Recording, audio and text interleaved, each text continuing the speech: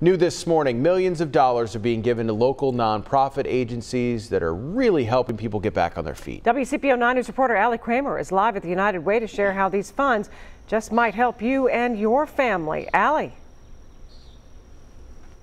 Guys, this is a big deal. We're talking about $9 million that is going to go to 135 different nonprofits here in our community. And this money is going to help families that are right here. This is local. This is to help families with things like food, health care, child care, employment, you name it. This money is really going to make a difference in our community at a time when a lot of these agencies really need it. Now, one of those agencies that's going to receive about $100,000 is Easter Seals.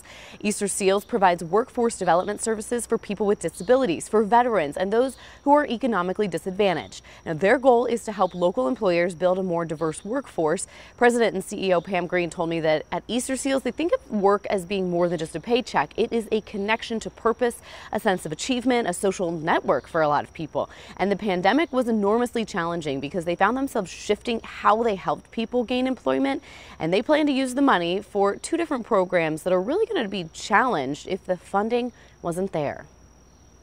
It was a huge sigh of relief, quite frankly, and it was also, like I said earlier, the workforce is changing so much, and for us to submit a new funding application to the United Way right now would be a real challenge because, quite frankly, we're still trying to figure out what are the needs of employers, what are the training and development needs for the individuals that we serve that are different than they were a year ago.